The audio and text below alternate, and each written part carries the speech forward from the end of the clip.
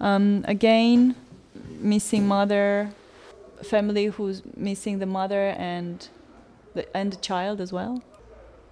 This child was assuring me that her mother will come back for Christmas to bring her the red winter jacket as she promised for her Christmas present. The mother was trafficked through Ukraine. It was really sad to look at all these people who are longing and who are keeping the memory of the missing alive, but still, I think the images of the women who are gone are fading away. This is a scene when the older brother tricks the younger sister that he's talking to their mother and she's waiting patiently to speak to their mother, but he's just tricking her. He was just playing a joke to her. So this is the stage where they reach, you know. It's kind of natural. The mother is gone, you know. It's very, very sad. Again, when I photographed the women who managed to survive, to escape and survive trafficking, some accepted me to photograph them, but it was quite clear for me that it wasn't their wish to show themselves and to expose themselves. So others did tell me, yes, you can photograph me. Yes, you can show my face. Some said, oh, as long as it's not in the village newspaper, you can photograph me. But it was obvious that here the woman was shy and she didn't want to say that she would rather not expose herself. So I looked at everything around them, you know, as in this child never knowing that his sister was trafficked and never knowing the sorrow of his sister. So kind of like life goes on. This is a documentary project. I hope it shows as well the space where the phenomenon is taking place. And the passport, Dal is showing me her passport. They're key to the world of dreams that they are hoping to have. And actually at the same time, it's not an escape, but it's just it's the key that locks the door for them. This is in UK.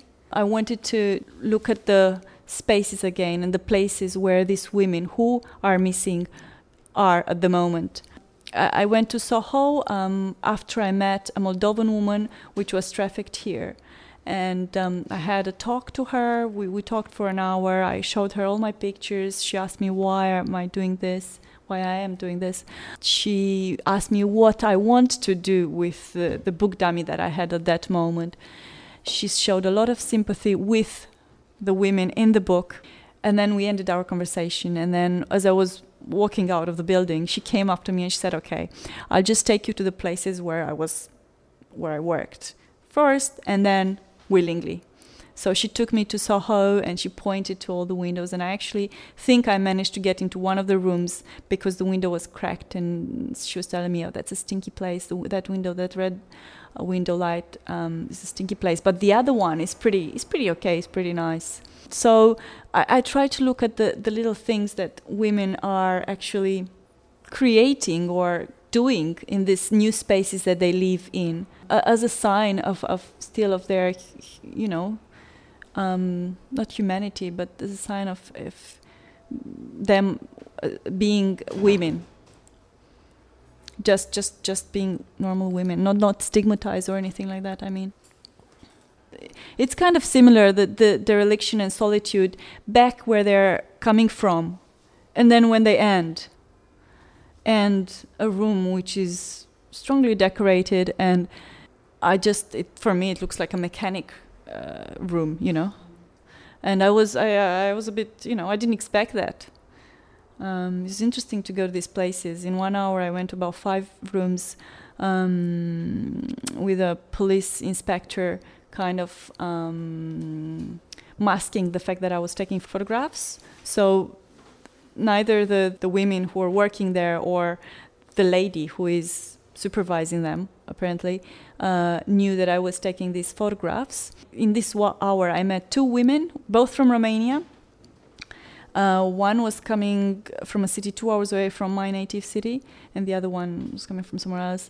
And what reminded in my memory was that over her spandex costume, she was wearing like a pink robe, and she was wearing these tiny little socks, and she just looked like a girl in her own house. So I guess I was been trying to do with this project is to show it's not their will to be where they are and to be forced into prostitution. It's far from their imagination that they are going to end up here.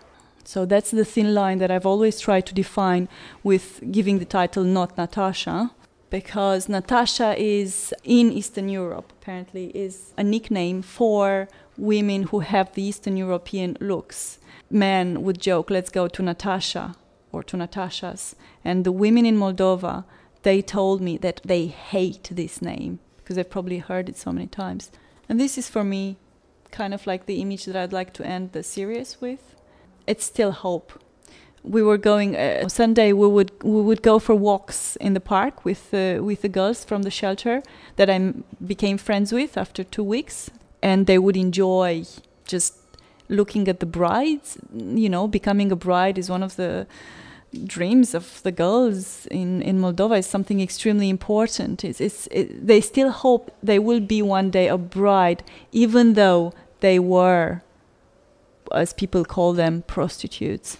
And I'll leave you with this image, and I think there's a lot to read into it.